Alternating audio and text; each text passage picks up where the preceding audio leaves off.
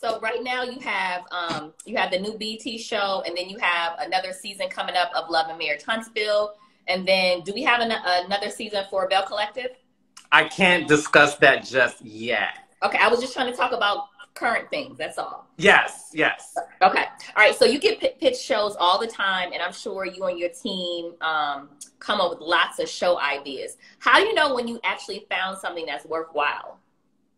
You know, the biggest thing that the company is looking for is anything that is unexpected, buzzy. You know, I always think about Black Twitter when I'm creating shows along with my team. I'm always like, is this going to make Black Twitter go crazy? Because if it's not, I'm not interested.